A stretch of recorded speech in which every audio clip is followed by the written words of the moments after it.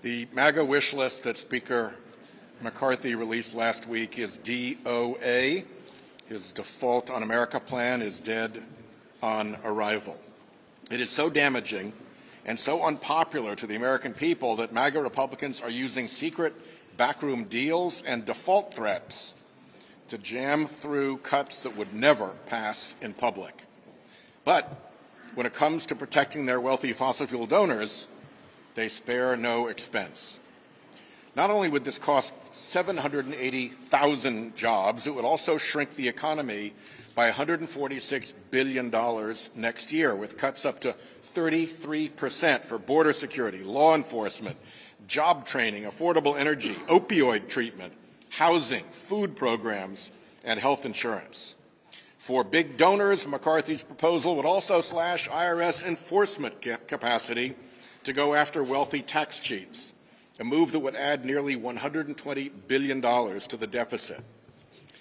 The U.S. Constitution lays out transparent tools to raise revenue and determine government spending. It happens through bicameral legislating, through the budget and appropriations processes, not through hostage-taking and blackmail on behalf of fossil fuel mega-donors. This default on America plan shows how captured the Republican Party is by the fossil fuel industry.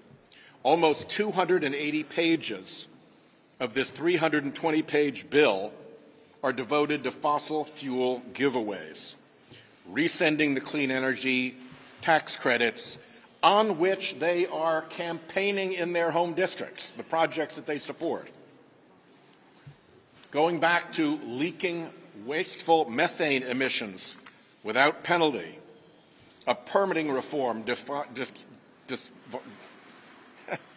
described especially for the fossil fuel industry, designed especially for the fossil fuel industry.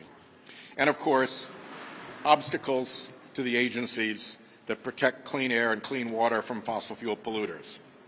They're proposing to roll back progress on the climate crisis, putting their fossil fuel overlords over hundreds of thousands of clean energy workers, including those in their very districts. The message is stark: polluters first, people second. This isn't about debt and deficits. It's not about limiting, saving, and growing. It's not about defunding woke government. It's about the big fossil fuel donors that keep them in power.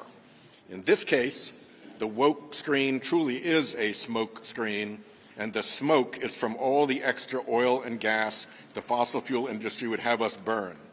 DOA is dirty, and DOA is dead. Thank you.